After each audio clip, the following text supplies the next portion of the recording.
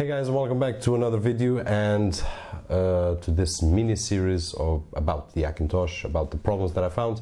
This one in particular here is after you install Yosemite through Multibeast, you will get no sound even with the tool Multibeast. You select your sound driver and you have no sound. So let's see how to fix this in my case and probably in your case as well. So stay tuned if you want to watch this video.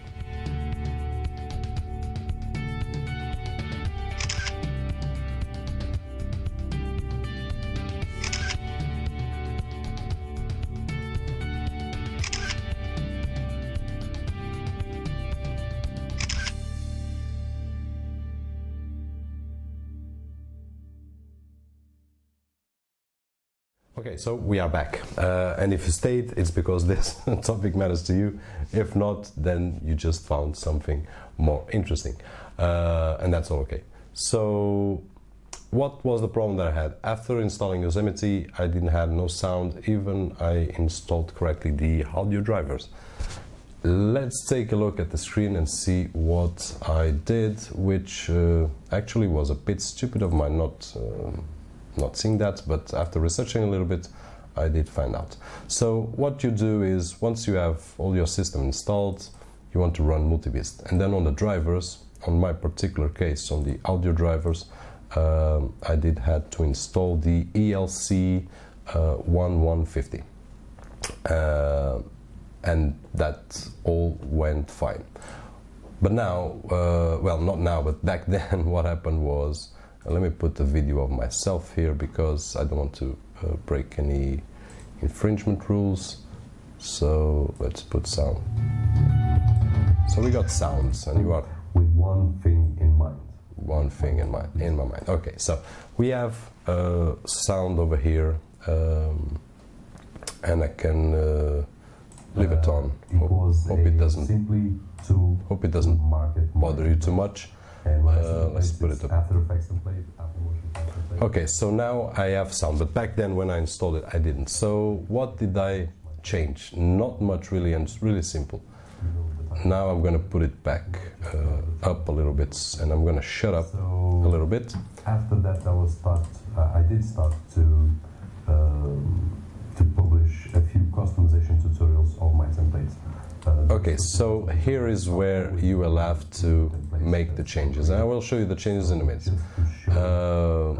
Let me just pause the video. I want to show you something else that I was forgetting about.